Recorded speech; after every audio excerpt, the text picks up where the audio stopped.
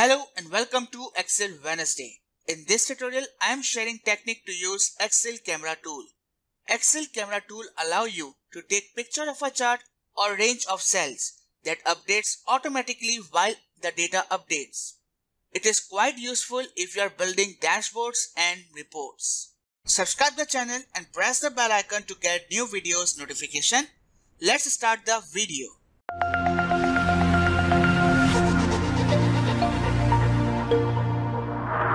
Excel camera tool is not available on the mainstream ribbon. We are going to activate it on the quick access toolbar. So click on the quick access toolbar arrow, more commands. There are two columns and a drop down list. From the left column drop down list, select all commands and now search camera. For that, press C, scroll down and here we can find camera, add and OK. The camera tool is successfully added in the quick access toolbar. To use the camera tool, simply select the range of cell that you want to take the live picture. Remember, while using the camera tool, you are not limited to show single cell value. Since the image is dynamic and linked with the cell range, therefore it automatically updates everything fall in that selected cell range.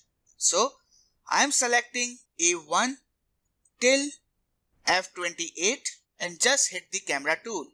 Now click anywhere to paste the picture of the selected range. We have the picture and we can rotate it. We can resize it. We can format it from the picture format tool. We can apply different styles. We can customize it. To customize it, right click and click on format picture.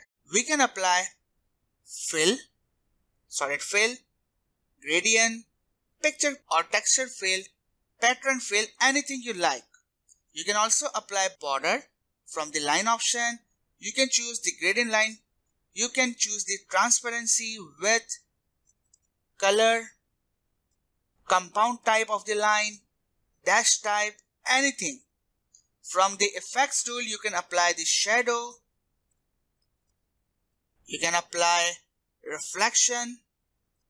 You can apply glow. And same options are available in the picture format, picture effects, picture border, picture layout. The camera tool is effective to enhance your dashboards and reports.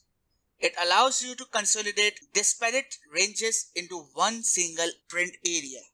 You can easily rotate your objects to save time. And most important, you can create small charts without worrying about column width and row height.